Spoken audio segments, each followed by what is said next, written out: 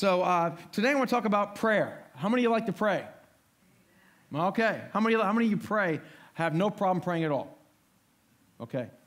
Well, I heard of a pastor. A pastor was talking to somebody, and he said, "Yeah, do you know what the Lord's Prayer is?" He said, "Of course I know what the Lord's Prayer is." What is it? "Now I lay me down to sleep. Pray the Lord my soul to keep. If I die before I should wake, I pray my Lord my soul might take." And the pastor said, "That's great. That's the Lord's Prayer." No, it's not. No, it's not.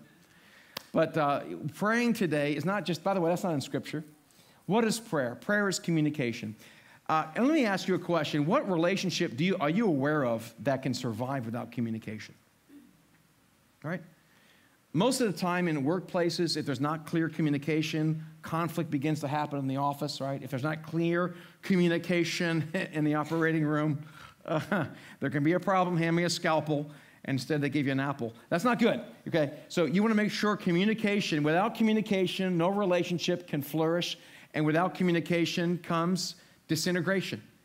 Without communication, there comes disintegration. We need communication. And prayer is simply that. Prayer is not a cantation. Prayer is not trying to get God to do something. And so a lot of people struggle with prayer for a variety of reasons. Sometimes people feel ashamed. Well, you don't know what I did on the way to church today. I cursed out my whole family. Everyone that laughed did it. Okay, no, right?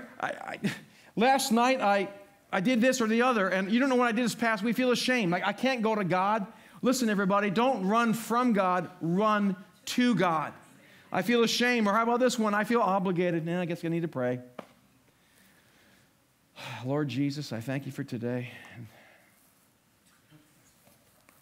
You ever do that, everybody? You're sitting there trying to pray and go to sleep, feel obligated. Or how about this one? I don't know what to say. I mean, I've done it before. Now I lay me down to sleep. Okay, no, what do I pray about, God? I don't know what to pray. I don't know what to say. How many of you love going to prayer meetings and they ask you to pray? Isn't it the best? That's like the best, right? And someone, just before they ask you to pray, there's someone that speaks in eloquent King's English. Lord God, we pray today that you would just touch our nation, and Lord God, and that you'd beseech, and you're sitting there. Now it's your turn to pray. Help, right? So I'm not going to that prayer meeting again because that person, we could publish their prayers are so awesome. I don't know what to say, so we get intimidated by that. We don't know what to say. Or how about this? I don't think he's listening. Ever feel that way? I felt that way. God, are you even listening to me? I mean, I'm just going through the motions here. I'm just praying to the drywall, right? God, where are you? Or various other reasons I don't want to bother him. Why would God care about my parking space? If it's Christmas Eve and you haven't bought your wife a gift yet, God cares about your parking space because he cares about your marriage. No, seriously, I don't think God cares. God cares about the smallest things. Or how about this? Here's another one. I don't trust him.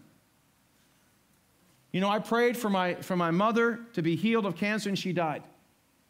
I was abused as a child. I went through this or the other. I don't trust God. Frankly, I don't think it makes a difference what you pray. God is going to do what God's going to do. I don't get an answer, right? So I'm an existentialist, which basically is that's the way the cookie crumbles. Or my favorite cliche, it is what it is. That's not my favorite cliche, but you know, why even bother to pray? God's going to do what God's going to do. It makes no difference at all. And sometimes we can start feeling that way. But what are we to do? Prayer is not what you think it is. Prayer is communication. It's about communication. It's driven by a relationship, not a need or crisis. It's like a little boy. A pastor went to a little boy, says, "Little boy, did you pray today?" He says, "No, I didn't do anything bad yet." Right? Or how about this? We do this all the time. Any prayer requests? No, everything's fine. Right? We only pray there's a problem. Why not just pray? Imagine that. Imagine you only talk to your parents when there's a problem. How many kids got kids in college? That's exactly what happens, right? Yeah, we only talk to God when there's a problem. No, relationship with God. You see, what happened at the very beginning of humanity, you were designed by God for communication with God. You and I are designed by God for communication. And when it first thing happened in the garden, Adam and Eve, God would walk in the cool of the day and they'd have communication with God. In fact, also what would happen is, very clearly in the book of Genesis, God gave dominion to mankind, and Adam would name the animals, which indicates in the Hebrew mindset, from my understanding, a lot of theologians would agree with this, is that he also helped to describe and was part of the creative process. So when Adam is sitting there in the beginning of the day, hippopotamus, platypus. By the end of the day, blackbird, bluebird. But God is naming all the animals with mankind. There is a communication that we get to work with God. We're co-regents. We're co-laborers with God. And this is the way it was. God would speak to us. And there would be a communication long before there were outlaws and in-laws, right? Long before you lost your job, long before we had interesting things going on in Washington, D.C., people would just have a relationship with God and just speak to Him and have a good relationship. That's what it's about. So any relationship without communication would disintegrate through a period of time. In fact, maybe that's part of the reason some of you are struggling in your marriages. You're not communicating. And I can find that happens too. Sometimes my wife and I were like 2 shifts passing in the night. We're like FedEx and UPS. You know, I'm dropping off packages. The kids are going here. She's going there. In fact, did you hear what happened to UPS and FedEx? They decided to merge. So I hope you bought stock. They're going to call it Fed Up. So sometimes you're just fed up with communication because you just and communication is so important, right? And it's so difficult to do. So this is so important. In the Leviticus, they would have a temple, and even in the tabernacle, what's a tabernacle? Let me explain. The Israelites came out of slavery, and they were in the wilderness for about 430 years. While they were there, they built a tabernacle. In that tabernacle, it was a picture of what our spiritual life is supposed to be like. Each of the furniture, all the things was a picture, if you will, of what happens in the natural. So anyhow, they had a fire burning. They always had to keep the fire burning. That was their obligation. And my friends, prayer is so important. We need to keep the fire burning in our lives. In fact, it said this, that they used to keep the fire burning through relationship. Adam and Eve would do that, right? They kept the fire. So it happened even before that. Now, you ever hear of this? Disruptive denial of service. You know what that is? That's when your computer network goes down. Or how about IT outage? How many of you remember Y2K? How many of you still have baked beans in your cellar? Don't eat them. They don't taste very good. I tried. No, I'm just kidding. No, but we have the situation, IT outage. What happens when there's IT outage? Your communications are off, right? I went to Starbucks several weeks ago, and I went in there. I offered my drink. She says, it's free. I said, why? Are you the manager? No, the computer's down. Well, don't you know how to add? I can't open it up. By the way, I don't know how to add either. No, it's just take it. So the whole store, the drive-thru, everyone walked out with thousands of dollars of drinks. Why? Because the network was down. When the network of God and you are down, you're not functioning like you should. You're not able to have the interchange with God and people, and you find yourself disconnected because we are supposed to be connected to the network of heaven. We're supposed to be connected to each other and the mainframe of heaven, God. And when there's no communication, it's devastating. It happens in the natural. What would happen with the banking system if there was disruptive denial of service? You can't buy anything, right? So it's the same way. It's important we have this whole thing together. Now, how many remember this? Windows 90. I've been to someone's house, and they had Windows of 95. And I was trying to help them out. And they're like, well, I can't run into new programs. Yeah, that's outdated. I mean, some of you weren't even born. Who was not even born then? Okay. You bunch of youngins. Ever hear of DOS? Okay. So anyhow, a lot of us are running like this. We're running from the 1940s or 50s. We have a relationship with God. Our operating system is so down. We're living on yesterday's experiences and everything. We're not even connected to God or anyone else. But we love God, but we're not connected anymore. We're running in Windows 95. So we don't want to run on Windows 95. And what happens is, when we are not running Windows 95, when we're not connected, what happens? We're missing the mark. I don't know if you've ever seen Charlie Brown, very famous cartoon called Peanuts. It's a good thing he wasn't around today. He'd be in psychotherapy and he'd be admitted to a mental institution. Charlie Brown, he's depressed all the time. But anyhow, and he has no hair. I don't understand that. But that's beside the point. So what he would do, he would take an arrow and he would shoot it. And then he'd go where the arrow was shot and he'd draw a circle around it. Lucy says, "What are you doing?" He says, "That way, I always hit my target." You see, when we're missing the mark, maybe you're missing the mark in your marriage. Maybe you're missing the mark with your body. Maybe you're missing the mark on your spiritual life. And you're like, "I just can't seem to hit it." Do you know what that actually means, missing the mark? Do you know what definition of sin in the Greek actually is, hamartia? Which is missing the mark. It's a sin not to pray. You're missing the mark. You're out of the sequence. You're not connected to the mainframe, right? You have an IT outage. You're living with your own internal hard drive, which needs to be defragged, whatever that means, right? You're full to the brim. You have no cloud. You have no storage, and you can't take it. I can't take one more thing. I have no more storage. My kids come to me and say, "Dad, can I have your storage?" "No, you're not having my storage." "Can I get in your cloud?" "No." You know what the Rolling Stones said? "Hey, you, get out of my cloud." So they were prophetic, apparently. Prophets didn't know it, okay? So when we choose not to pray, we sin by missing the mark. In fact, the very prophet, the last judge or last prophet before the kings came, what he said, Samuel said this. He said, "Moreover, as for me, far be it from me that I should sin against the Lord by ceasing to pray for you." You must see, if my hand does not communicate with my head, it's going to be a problem, right? Multiple sclerosis, what happens is the neurons have this sheath on it, gets messed up into scar tissue because the body begins to try to hurt itself with an immune situation. And so now you're trying to tell your hand to move, and your brain fires the synapses, and it doesn't get here right with the way it should. A lot of us have sclerosis in our relationship with God because we're just not spending time. Now, again, listen, this is not like a legalistic. You're designed by God to be part of the network, the mainframe. You can't be running on 95 DOS or Windows, right? So we have to pray without ceasing. Well, how are you supposed to do that? Prayer is not prayer. Prayer is a mindset, but I want to share with you about prayer today. If prayer is not real to you, then God's not real to you. I'm telling you the truth. All right, here we go. 101, marriage, right, guys? Or even parenting. If I don't talk to my children, our relationship is not really real anymore, right?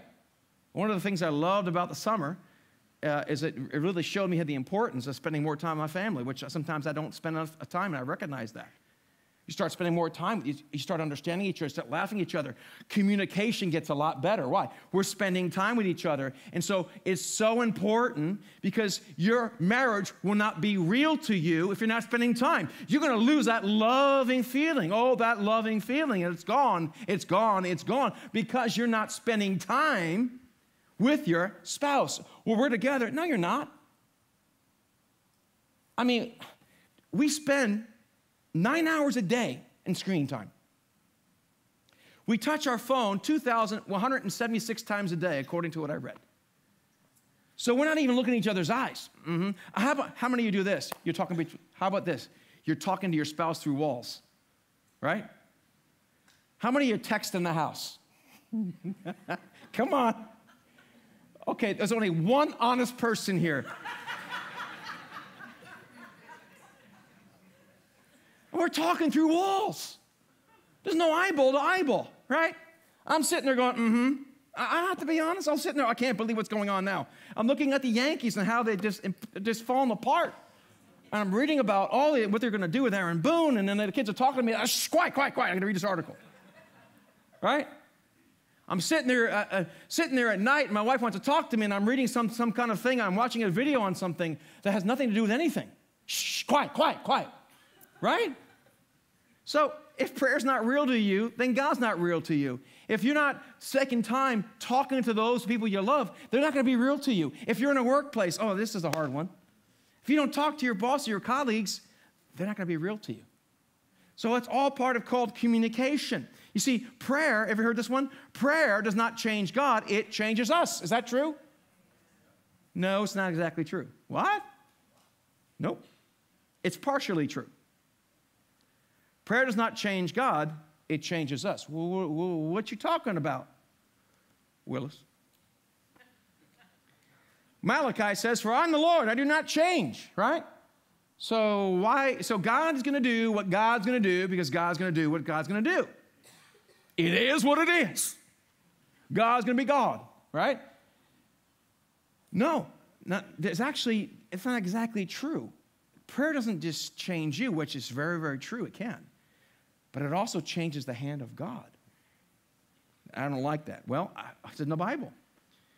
So the Lord changed his mind about the terrible disaster he had threatened to bring upon his people. He told Moses, it's almost like on a family vacation trip. I'm going to pull the car over.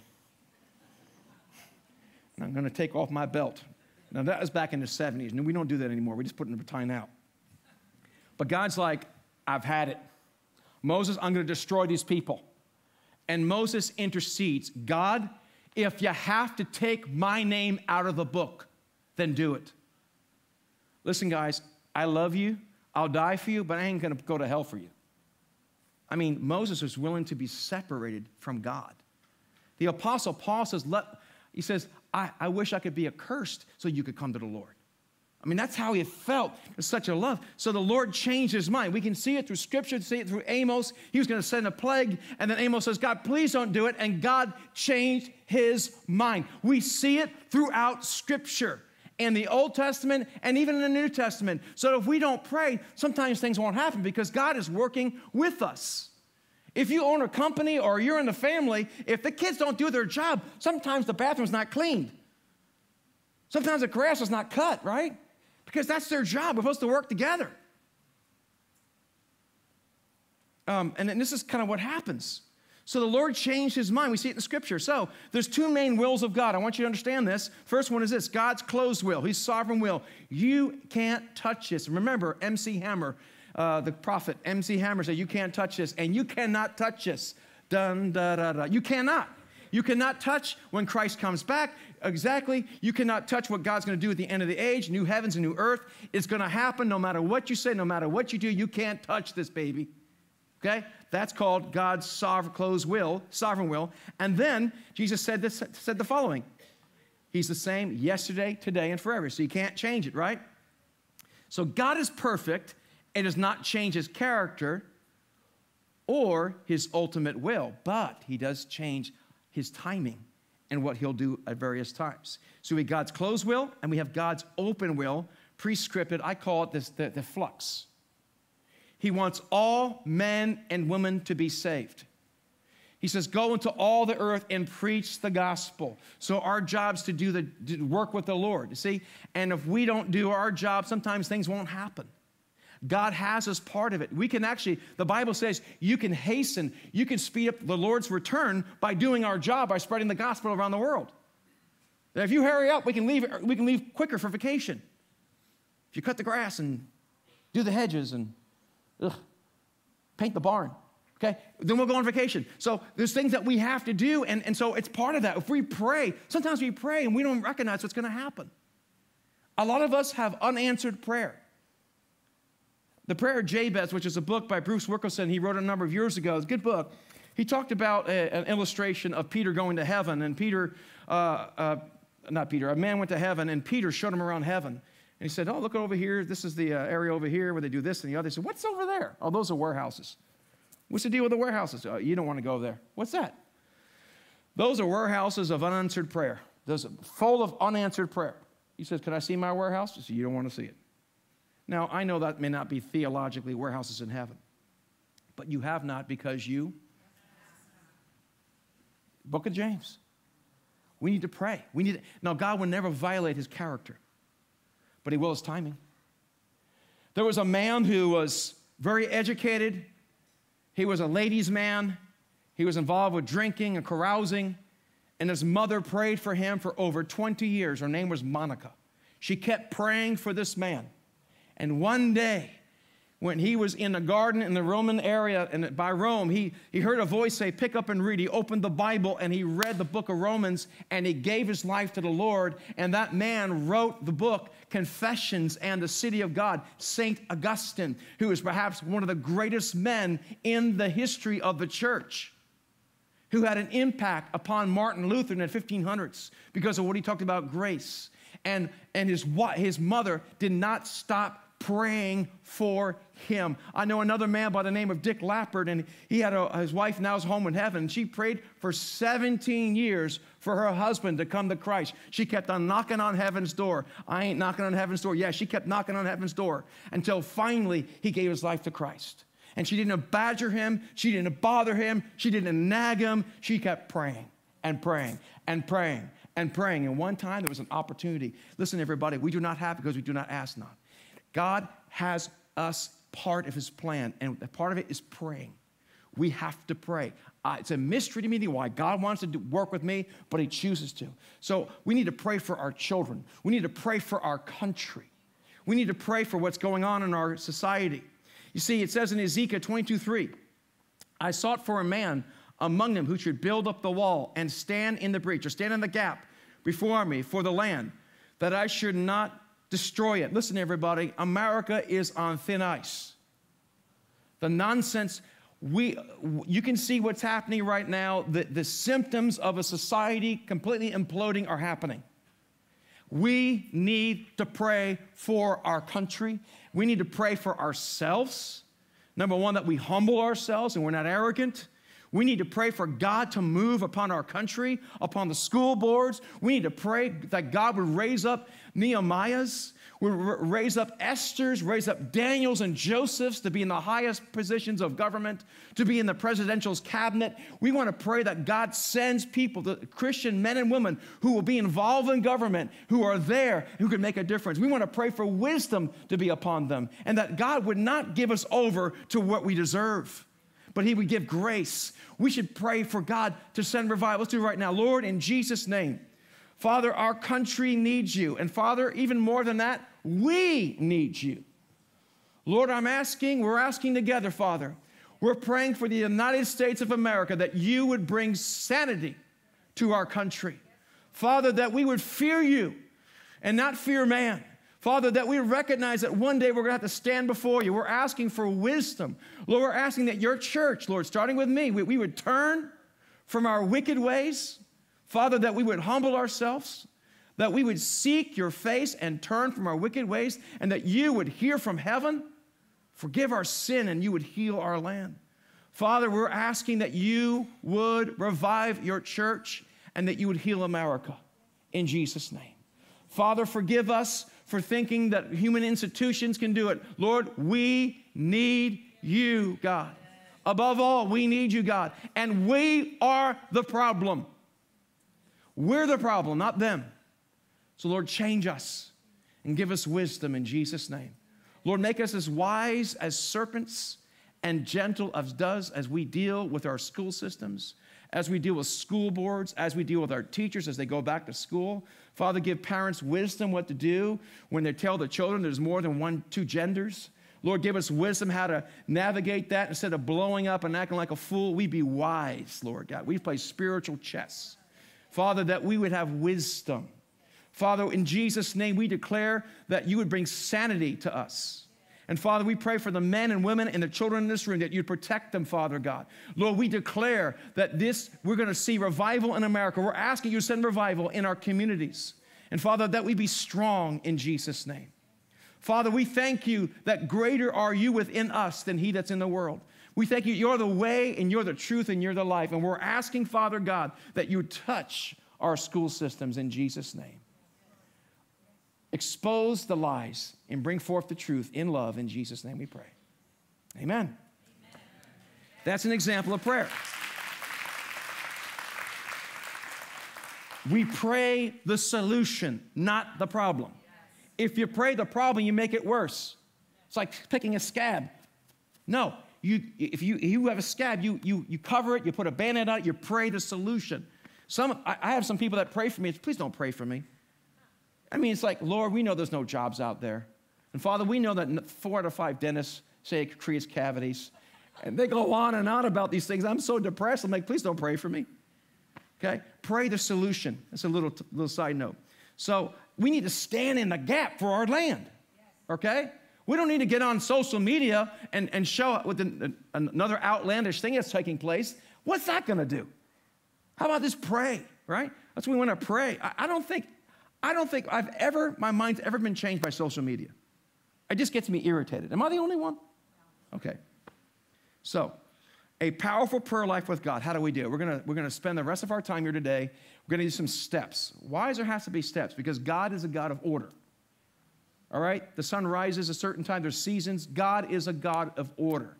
He's not a God of disorder. And if you want to have a powerful prayer life, you need to have order, and I need to have order. Well, I just do it whenever I want to do it. Well, try doing that with work and see if you can keep a job. I don't have a job. That's probably part of the reason. A powerful prayer life with God. How do we do it? Well, prayer must be a priority. And for those of you that are married, and those of you that are parents, and those of you that are bosses and businesses, you have to communicate with your boss, you have to communicate with your children, and most importantly, you have to communicate with God, or it's not going to work. Prayer must be a priority. It is a non-negotiable on your calendar. How many of you would come to work without putting your clothes on? Changing your clothes, excuse me. All right? How many of you, I didn't have time for a shower today. Really? You're going to go to, maybe some of you don't. I'm different. Right? I brush my teeth. I brush a few follicles that are left, right? I try to look half decent. I wouldn't just come out and crawl out of bed with some boxers and a shirt I had from college, right? I'm not going to do that. I'm going to get dressed, right? I'm going to prepare myself. Prayer, I have to make a priority to eat, right? I have to make a priority to get to work at a certain time. You have to make a non-negotiable priority to pray with God. If you do not make a priority that's a non-negotiable, you won't do it. You may want to do it, but you'll never do it. It's like, oh, I'm going to go to the gym. You'll never go to the gym unless you make it a priority, right? You're never going to pray. I like praying. You might even like praying, but you won't do it because the enemy will come. Someone's going to call you up. Someone's going to invite you to go someplace. You're going to see something on the internet and the Walmarts. It's singular, not plural. That's for someone out there. There's no Walmarts, there's no internets, and there's no Costco's. It's Costco, it's Walmart. Is that clear? And it isn't what it is. Okay. We're not even going to talk about Target. They missing the mark. Prayer must be a priority. But when you pray, go into your room and shut the door. Shut the door to your Father who is in secret. We need to have a place, a priority. Jesus, everything he did, before he did anything big, he prayed first. He went and prayed for 40 days and 40 nights. Before he chose his disciples, he went into the mountain and prayed all night. Before he went to the cross, he prayed. Now, he prayed all the time. I pray whenever I want to pray. That's fine. Okay, that's fine. I agree, we pray all the time. But you need set times of prayer that you can devote to God. You don't just do whatever. It doesn't work that way. So prayer must be a priority. Pray at set time. Why a time? Because if you don't make time, you won't have time. It's like that's like try going out with somebody and saying, hey, what are you doing on Friday? Let's go out. What time? I don't know, just whatever. Where are we going to go? I don't know. Somebody, that's pretty much your dating life. Okay, that's why there's no dates. A little secret to everybody. You might want to pre-plan. Okay, prayer must be a priority. And Sonic is not a good place for a date. Okay. That's for somebody out there. Prayer must be a priority. Pray at set times. Do you know in the Bible, the greatest miracles in the Bible happen at certain times? Some of the greatest miracles in the Bible happen at 9 a.m. and 3 p.m. How do you know that? It's in the Bible. What do you mean? Well, I'll show you. The greatest miracles. You can see it. Why was that? Because they prayed at 9 a.m. was the morning prayer. They would have the 12 o'clock noon as well. And then they have the 3 p.m., which would be the evening prayer. They have to clean up before it got dark outside. So those are the prescribed times of prayer. That's when they would pray. That's when the priest would pray. And incidentally, a lot of great things happen at 9 a.m. and 3 p.m. But Elijah prayed, and at 3 p.m., fire fell from heaven. At 3 p.m., Daniel was praying, and an angel gave him information that he needed in the book of Daniel. We can also see in the book of Acts, on the day of Pentecost, at 9 a.m., the Holy Spirit came. You can see right there, it was only 9 a.m. These people are not drunk as you suppose, because they were filled with the Holy Spirit. They had ecstatic experiences. They were speaking in tongues. All kinds of things were happening. And to say, well, you guys are drunk? No, it's only 9 o'clock in the morning. And that was a huge event in the church. It inaugurated a completely new age. That was the birth of the church on the day of Pentecost. At 3 p.m., we can see in the book of Acts, about 3 o'clock one time, Cornelius was praying at 3 o'clock. A Gentile was praying at the prescribed time. He had a visitation of an angel. We can also see in Acts 3, chapter 1, at 3 p.m., Peter and John are going to what? Pray at the temple, and they see the man that needs to be healed. Silver and gold have I not, but in the name of Jesus, rise and walk. So at 9 and at 3, we see miracles happening because they're prescribed times of prayer. God honors schedules. But I just flow by the Spirit. Go ahead. Flow by the Spirit and don't pay your bills. Flow by the Spirit and to get up whenever you want to get up. That's flowing by the Spirit is often a lazy man's excuse. Now, Daniel was also praying 3 times a day, 9, 12, and 3. Great men and women of God prescribe times, and they have times for God. So prayer must be a priority. Prayer must have set times and a place. You need a place. Here we go again. Where do you want to go on a date? I don't know. Wherever. Now, I know we do that once we're married. We do. If you were to treat your spouse like you treat her now, she would have never married you. I'm just saying. What do you want to do? I don't know. Whatever. No, you planned it, right? You rehearsed how to open the door. You called the restaurant, right? You set a priority, I'm going to go out, right? You set a time, and you set a place. It's good to have a place to pray. Jesus had his places. He had the Garden of Gethsemane. He used to go to the mountains to pray. I like to go into the basement. We used to have this love seat. It was a couch from Raymore and Flanagan we bought in 1898 or something. And it was a ratty thing. It was disgusting, but I loved that little couch. My wife finally got rid of it, and I've been going to hell ever since. No, I'm just kidding. That's not the case. But in fact, this couch, I went to Haiti, and I hiked up a trail, and I went to this orphanage in the middle of nowhere. It was a really bad situation, and they had the same couch I had. So I would sit in that couch, and I would read the Bible. I'd hear the Lord tell me all sorts of cool things when I'd spend time with. Have a place of prayer. Maybe sometimes going outside is good for me, right? I like to be left alone. When I use the water closet, I like to be left alone because it's an intimate time, right? I'm exposed before God. I want to speak out loud. That's why I have a hard time praying. If someone's in the building, I can't pray here. But when I come here by myself, you come and you'll think I'm nuts. I'm yelling sometimes. I'm talking to God. I have a dialogue with God, and it's just me and God. And there's no one around. It's wonderful. So you need a time, a priority, a set of time, and a place. Find a place. I don't know a place. Find an a chair. You know what? Charles Wesley had a mother. She had like 12 kids or something like that. And what she would do, there was no place to go. She took an apron, put it over her head, and she would pray. So if you ever see your mother doing that, you know what's going on. Okay? So before daybreak, the next morning, Jesus got up and went to an isolated wherever he wanted to go. No, place. All right, so we have must be a priority, has set times, a place of prayer, and a pattern of prayer. What? I let the Spirit the Spirit just does whatever he wants to do. Well, what happened when the disciples asked Jesus a question? Hey, Jesus, how do you pray? He told them the what prayer? It's not really the Lord's Prayer. It's the disciples' prayer. Because if you want to know Jesus' prayer, John chapter 17. But he gave them a checklist of things to pray. In fact, you ever see like an airplane take off? What they do, apparently, hopefully they do this. They're in there, they're doing system checks. Flaps, check. Hydraulics, check.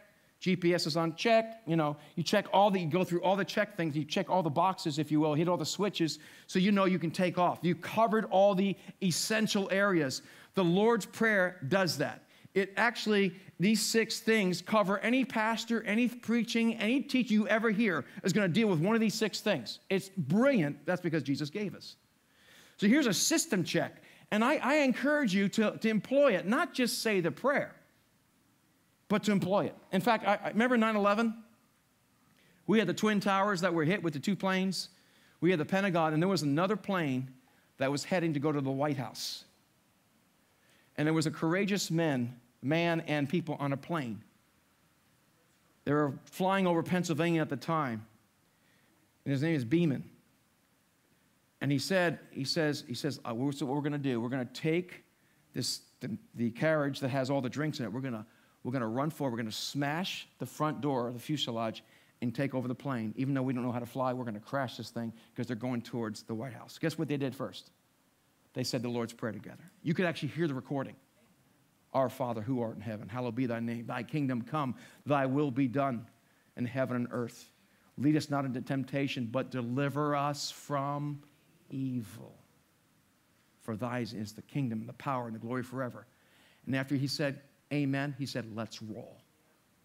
And they took that car, they smashed through, and they killed those terrorists, thank God. How could you say that? What they were doing is evil. And so they brought it down. They prayed the Lord's Prayer. Now, that's okay. The Lord's Prayer is okay to say, but it's actually more of a checklist. So you start with praise. I need to hurry up here. We need to start with praise. Our Father who art in heaven. Start with praise. God, I thank you for being you. God, thank you. You're my Father. And so you start with praise. Then you get priority. Lord, let your kingdom come. Let your will be done. Not about my will. It's your will to be done. Then you pray for provision. Father, give me this day my daily bread. God, Lord, I need patience. Don't pray for patience. He'll give you an opportunity to grow it.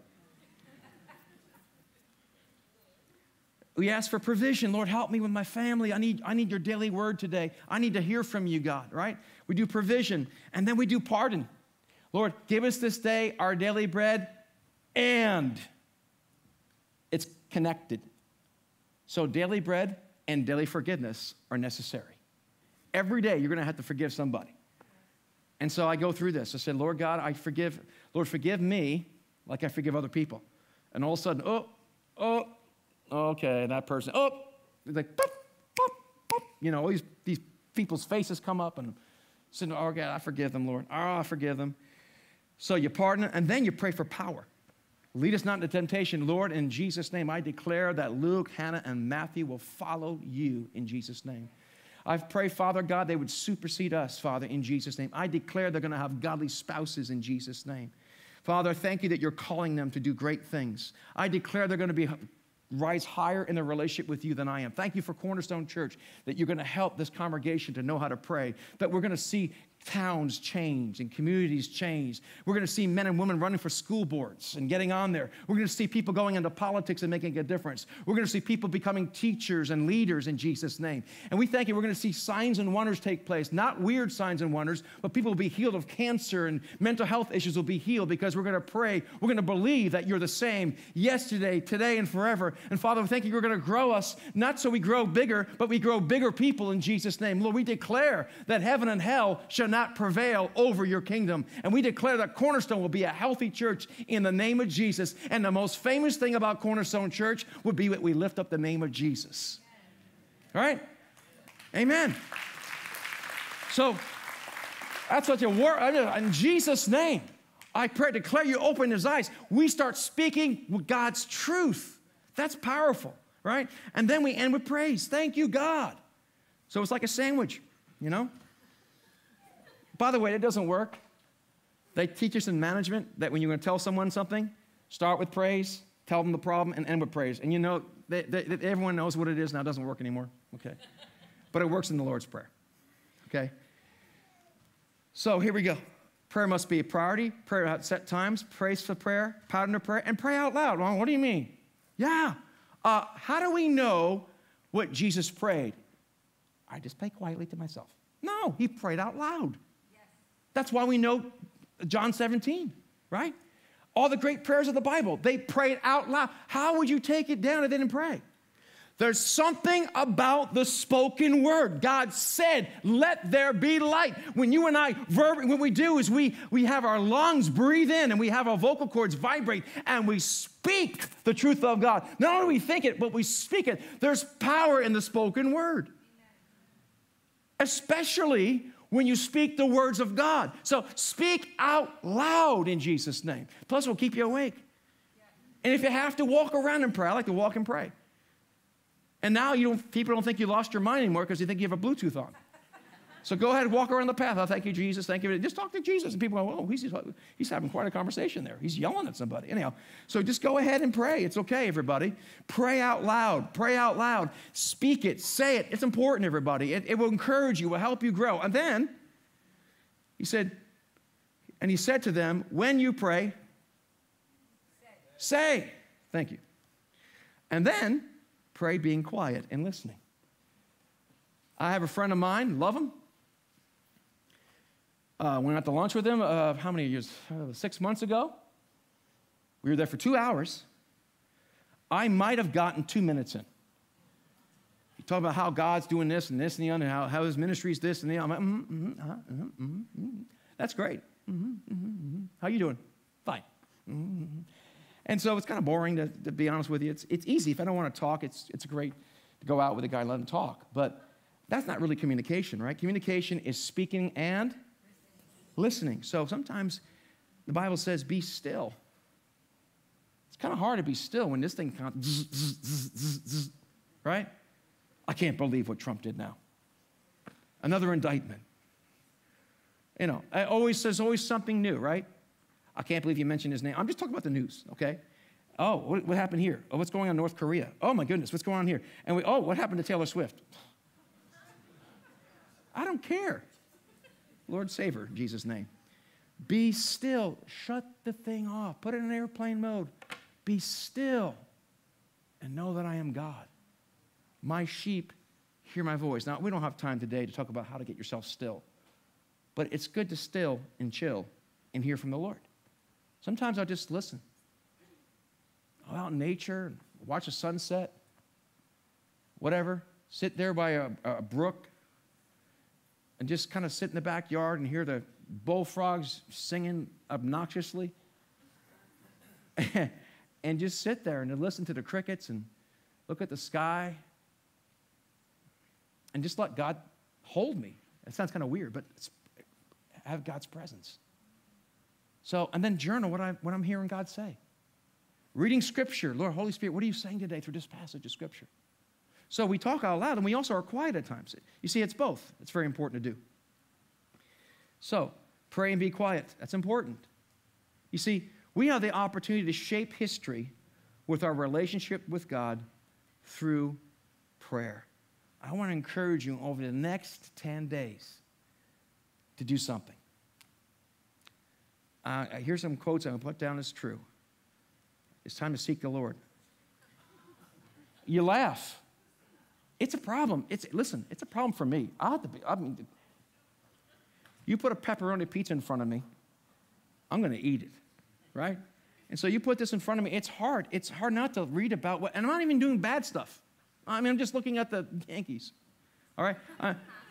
I mean, it's just like this. You know, it's so interesting. The greatest spiritual distraction is in your pocket. The devil's like, this is awesome.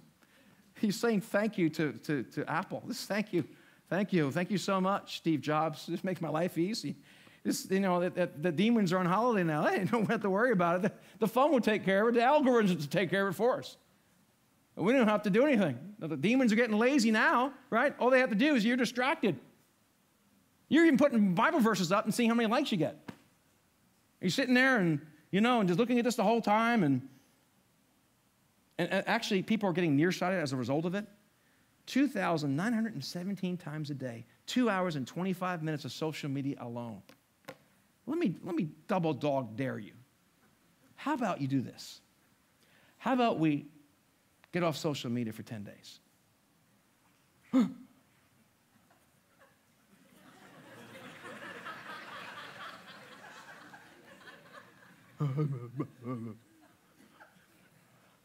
Imagine that. No social media for 10, here's a one I don't like. No YouTube. But how do I fix my sink? Seriously, what would happen? We put these blasted things away.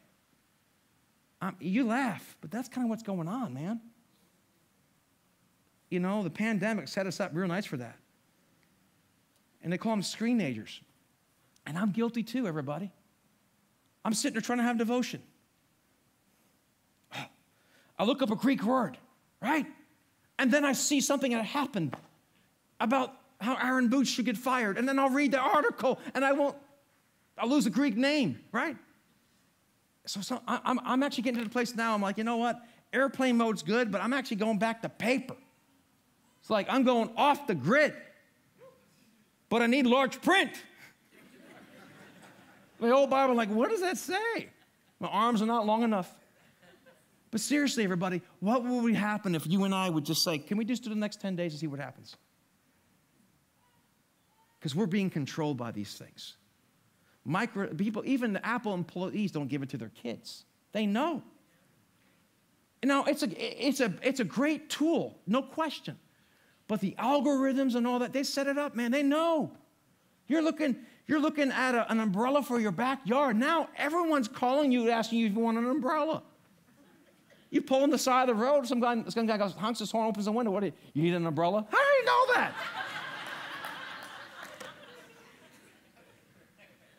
You even get a drink, you didn't even order an alcoholic beverage, and they give you an umbrella. I mean, it's scary. So, you know, can we just shut it off? Can I double dog dare you to do that? How about we do that, everybody, and spend time with the Lord? You know, we want to be able to do these various things. Oops. Now you get to see what happens. I'm going to turn it off again, Sam, but I will not forget to turn it back on again. So next service, you can come up and everyone can applaud you again. So let me encourage you, everybody. Set a priority. Set a priority. Set a time. Set a place. Right? Have a pattern. Where you have a pattern of prayer, the Lord's Prayer. To right. Speak out loud. And be quiet. And watch what God will do in your life.